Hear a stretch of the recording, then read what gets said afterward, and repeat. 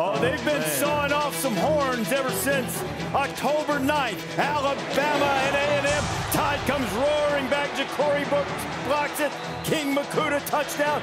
But the ensuing kickoff, Devon A-Chain off the chain. A-Chain, 10-1, 100-meter guy, world-class speed. Yeah, and he's a football player. He's not a track guy playing football. He's a football player that runs track. And he's also a track All-American. Yeah. Right after, look at that. Calzada gets buckled while throwing. Makes the big throw. Best game Is he gone? Is he going to come back? He comes back. He set up Seth's. That's a bad kick. Some nights it's meant to be. Meant to be for the Aggies, and they haven't looked back since getting that momentum. 2 seconds are left. Tied at 38. Is down. It is up. And the fighting Texas Aggies take down the top-ranked Tide. And the celebration is on at Kyle Field. In winning against Alabama, we really found ourselves as a team. We believed in each other. It definitely just helped our confidence, and it rose. We were trying to see where we were at, especially after those 2 games lost. It allowed us to understand how we prepared for the game, the way we played in the game. You have a blueprint for the way you want to do things. Better preparation, better focus throughout the week of practice. I feel like this team is connecting. We're as one. We can do anything we want to. It doesn't matter if we're going to do it. When we do it, you see the outcome.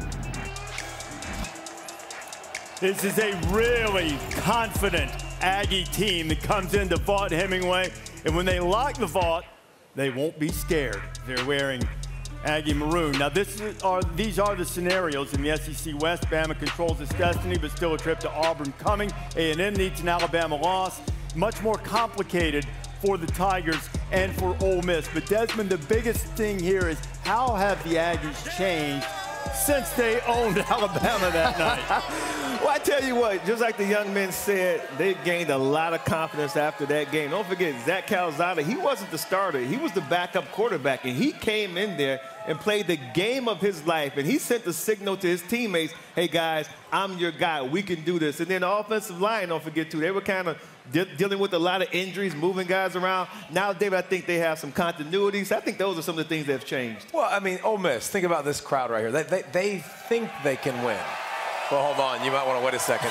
Ole Miss fans think they can beat Alabama.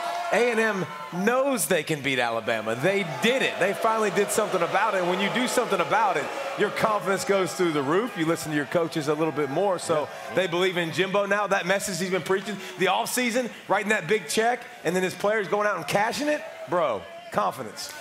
And you have to put it in perspective. They lost a 4-year starting quarterback in Kellen Mond. They lost 4 of the 5 offensive linemen. That was a strength of their team. They come into this year. They lose Haynes King early, go to a backup quarterback. So what's different? Reps, game experience. And then the big win against Alabama, as David just said, they take the field. After you beat Alabama in the SEC, there's not a game you play where you don't take the field expecting to win the game. So I think it's a combination of a lot of things, and they now have an identity. They're kind of an old-school defense, run the ball, Jim Tressel. That's back this year in college football. Kind of team. Yeah. That's how they do it. Thank you for watching ESPN on YouTube. For live streaming sports and premium content, subscribe to ESPN+.